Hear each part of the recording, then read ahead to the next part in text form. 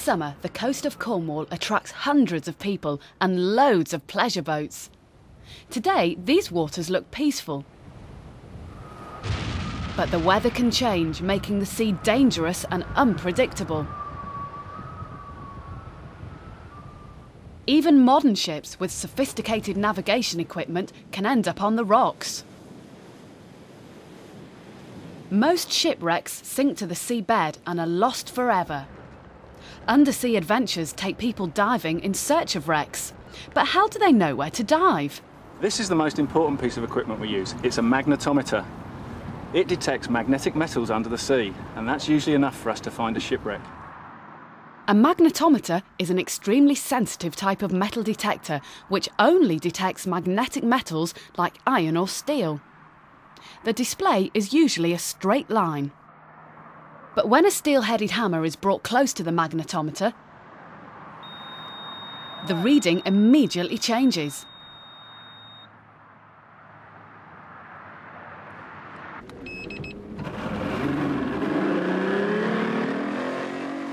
Today, Richard is taking some divers to find the remains of a cargo ship called the Saint-Chamond. It sank over 80 years ago.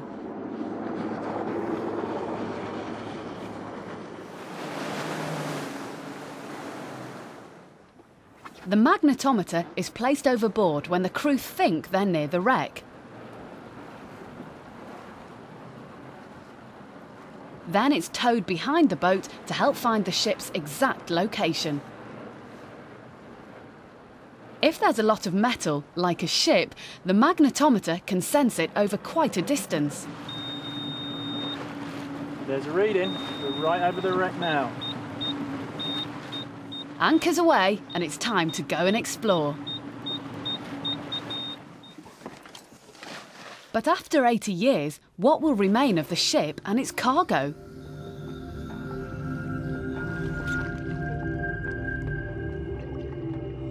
The divers descend into the murky depths.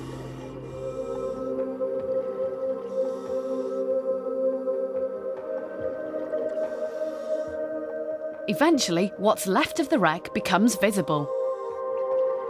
The ship was transporting steam trains from Glasgow to France when it was torpedoed in the First World War. These metal structures are all that's left. The rest has been smashed to pieces by storm after storm.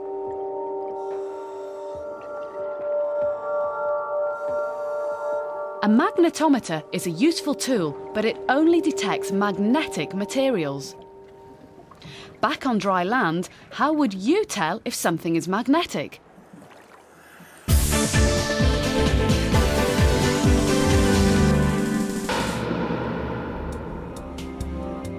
To find out which of these objects are magnetic, all you need is a magnet. There's an invisible force of attraction between a magnet and anything that's magnetic. They're all metals.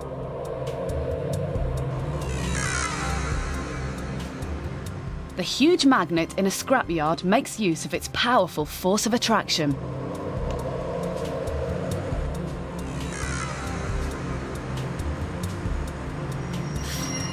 But are all metals magnetic? See what happens when the magnet is held over an aluminium bike frame or a copper boiler.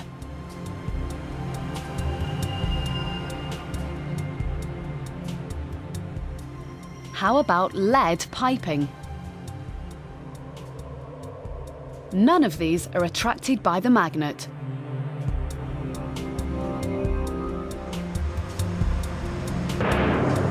It only lifts objects like this steel drum that contain iron. So, what will happen as the magnet sweeps over this assortment of cans? Some are made of aluminium, the rest are made of steel.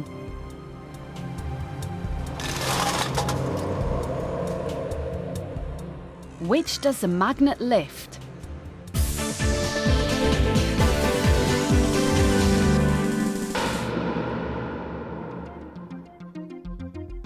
The invisible force of a magnet acts over quite a distance.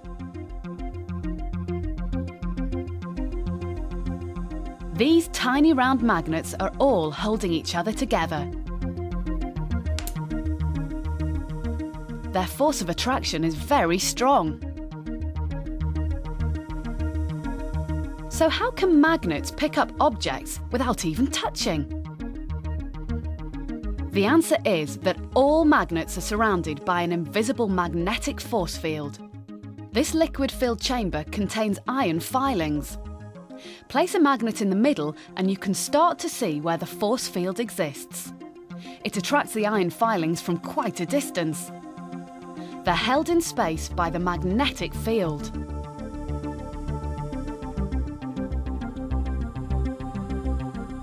Any magnetic object within this invisible field will be affected by the magnet. A computer scanning system makes the magnetic force field even more visible. As the scanner passes over the surface of this bar magnet, the computer plots a map of its force field. The strength of the field isn't the same all over, which is why you see a pattern of colour. Scan a ring magnet and the force field changes. Different shaped magnets have different shaped magnetic fields.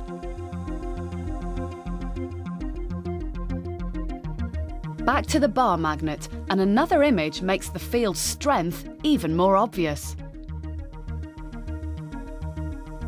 The bigger the peak or trough, the stronger the magnetic field. For a bar magnet, the size of the field at both ends is equal but opposite. These are known as the poles. There's a north-seeking pole and a south-seeking pole. They're called this because when you suspend a bar magnet in mid-air, the red north-seeking pole will always point north. Bring another magnet close to it and sometimes the poles repel. Other times the poles attract.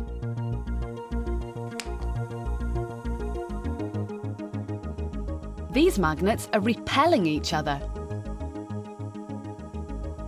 One pushes the other away.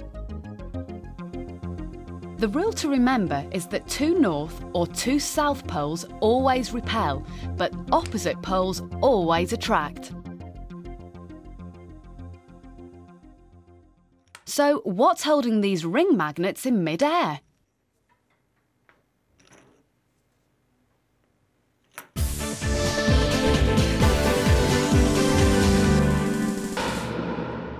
Magnetic forces have been known about for a very long time. According to Greek legend, magnetism was first discovered by a shepherd when his feet suddenly stuck to the ground.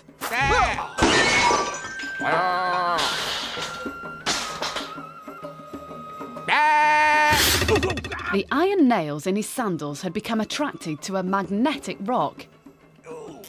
This curious stone became known as magnetite, after Magnesia, where it was found.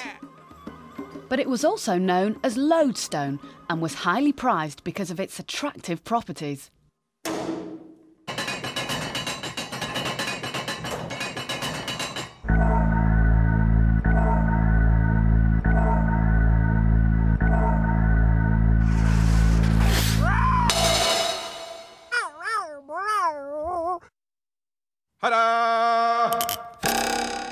In ancient Egypt, magnetic repulsion was used to play tricks. And nothing up my other sleeve. Ha! Ha! Hey, ha! Objects of worship were made to float in mid-air by the use of carefully placed magnets. Goes right across. The first emperor of China used magnetic forces to protect his palace. Legend has it that the gates were made from lodestone. Come on! Come on! Outrageous. Is that his bottom? What? Is he waving his... Attacking enemies wearing iron armour were completely flummoxed when they were instantly attracted to the gates and got no further. And this is a small lump of lodestone. Like any metal ore, it's found in the ground.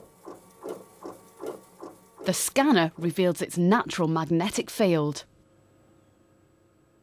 For centuries, lodestone was our only type of magnet.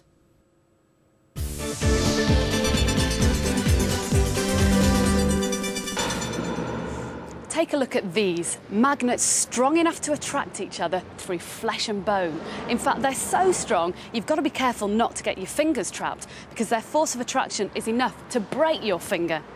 High-strength magnets like these have only been around for the past 20 years or so, but more normal-strength magnets have been manufactured for centuries. Shaw's in Sheffield is the oldest existing magnet makers in the UK, maybe even the world. Over 200 years ago, they started making magnets in a tiny workshop not very far from here, and the whole process was shrouded in mystery. First, the workers made bars of iron into the correct size and shape. Then took them upstairs to a special room. It was here that the bars were magnetised. But the workers weren't allowed inside, so they never knew how this secret process took place. Several hours later, the bars would be ready for collection, now mysteriously magnetic. Unfortunately, if anyone had been brave enough to take a peek inside, they'd have been sorely disappointed. This is all they would have seen. The pieces of metal were made into magnets simply by stroking them against an already existing big magnet. In fact, this is one of the secret magnets that Shaw's used. The question is, though, where did this come from in the first place? Well, one theory is, to make a piece of metal into a magnet, it would be heated up, pointed north, and gently tapped.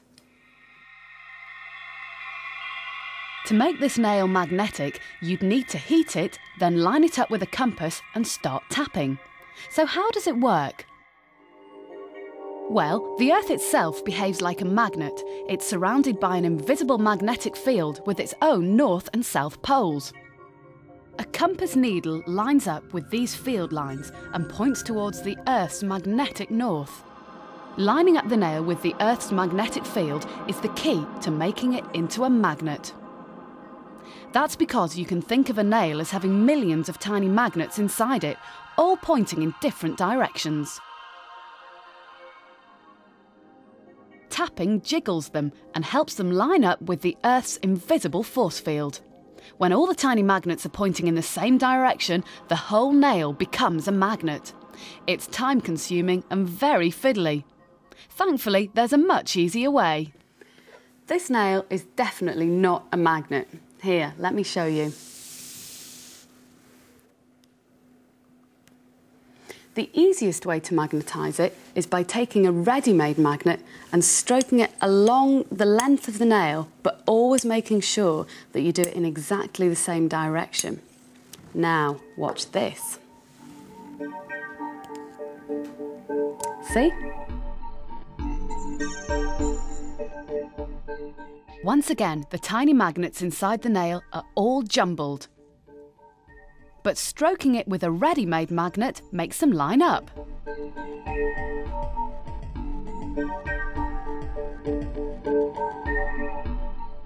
A quicker way of magnetising the nail uses electricity. Wrapping wire around it and passing an electric current through it has a magnetising effect. This is an electromagnet. The scanner makes the magnetism visible. The arrows show that an electric current through a coil of wire produces a magnetic field. See how similar it is to the pattern produced by a bar magnet. But the field produced by electricity through the coil is weaker. If the coil is big enough and the electric current is high enough, then the piece of metal will stay permanently magnetised. Take a look at this.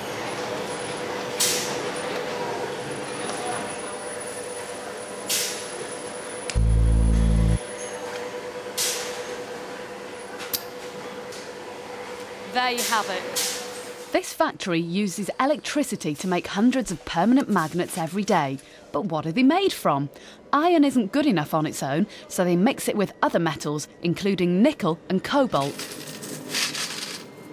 Any mixture of metals is known as an alloy. In the foundry, this alloy is heated up to 1600 degrees Celsius before being poured into a mould.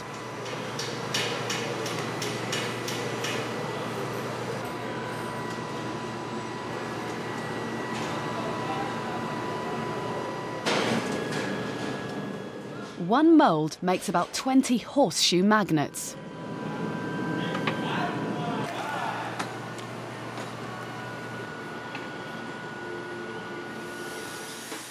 The first stage of magnetisation involves heating up the metal shapes again, then cooling them down in a strong magnetic field produced by the massive coils of wire that make up this platform.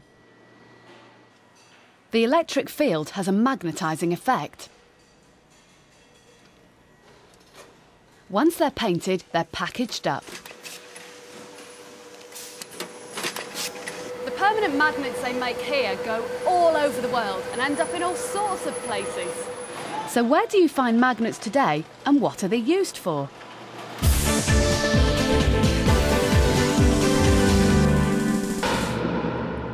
And that's coming up after this. 96.3. RFM lead. As a radio DJ, I'm surrounded by permanent magnets all the time. Like this one here, found in my headphones, and these found in the big speakers. And there's even one in this microphone. And would you believe there's a link between cows and magnets, as our vet explains. The cow magnet will sit in the front stomach of the cow, where it can attract hazardous pieces of metal, like this bit here, which the cow may eat by mistake. While this piece of metal can roam free in the cow's stomach, it could puncture the stomach wall and cause the cow a lot of harm. But while it remains attached to the magnet, it can cause no harm at all. Permanent magnets are useful, but sometimes you need a magnet that can be controlled. A magnet that can be switched on and off, like the one at the scrapyard. It helps them move bits of metal from one place to another.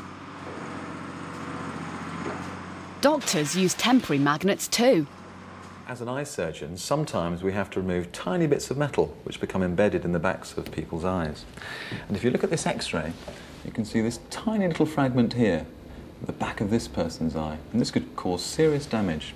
And we remove those fragments using an electromagnet like this one. Now here we see with the electromagnet off, it's not able to lift up a bit of metal like this paperclip, but if I turn the magnet on, we're able to lift up that paperclip. And that's how, as an eye surgeon, we use electromagnets to remove bits of metal from the eye. Magnetism gets everywhere. There's a magnet in anything that has a motor, like your hairdryer or the microwave. There's a magnet in your telephone, in a computer, in a video recorder, and your TV. They do a lot more than just hold notes to your fridge. Magnetism affects your life more than you think.